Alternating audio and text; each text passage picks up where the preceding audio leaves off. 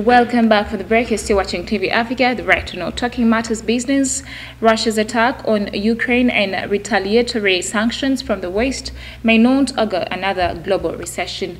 Now, the two countries together account for less than 2% of the world's gross domestic product, and many regional economies remain in solid shape, having rebounded swiftly from the pandemic recession. Russia is the world's third biggest producer of petroleum and is a major exporter of natural gas.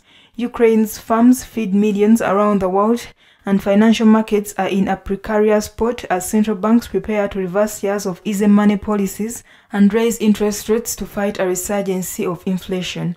Those higher rates will likely slow spending and raise the risk of another downturn. Elena Rybakova, deputy chief economist at the Institute of International Finance, a trade group for banks, said that she wouldn't be misled by just calculating GDP ratios, especially at a time when commodity prices are already high and inflation is already high. Russia's attack could slow Europe's economic recovery by sending already elevated energy prices ever higher. Europe, an energy importer, receives close to 40% of its natural gas from Russia.